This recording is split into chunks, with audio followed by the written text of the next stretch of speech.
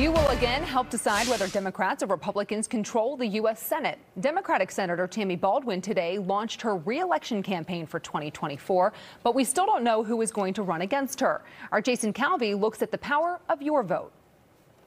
Both conservatives, she's a formidable candidate, and progressives, I think she is looking like a favorite, agree Senator Tammy Baldwin will be hard to beat. Wisconsinites need somebody who's on their side fighting for them, lowering prices, creating good paying jobs. Senator Tammy Baldwin speaks after announcing she's running again in 2024. In 2012, she won by 5 points. Then in 2018, she had a landslide win in a state with many razor-thin elections. She won by nearly 11 points. Wisconsin went with incumbents in 2022, the Republican senator and Democratic governor. You know, one thing that we saw in the 2022 midterms was the power of incumbency. In 2024, no Republicans have announced if they're running. Conservatives say they could beat Baldwin. What this kind of highlights is the need for new leadership, for fresh candidates. We're not rehashing old elections. You know, the center right in Wisconsin really needs to unite around the idea of winning elections rather than infighting. Yeah, I think Congressman Mike Gallagher from the 8th Congressional District is probably the candidate who would fare the best. You know, it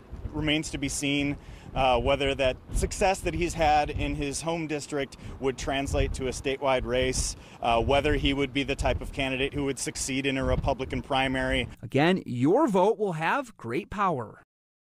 So you could look at the Wisconsin GOP congressman, but they'd have to give up their seats to run against Baldwin, something they might not be willing to do now. Former Milwaukee County Sheriff David Clark said he'd be open to running, and Republican insiders say businessman Eric Hovde might be eyeing a run. Ben? We'll watch and see. Jason, thanks.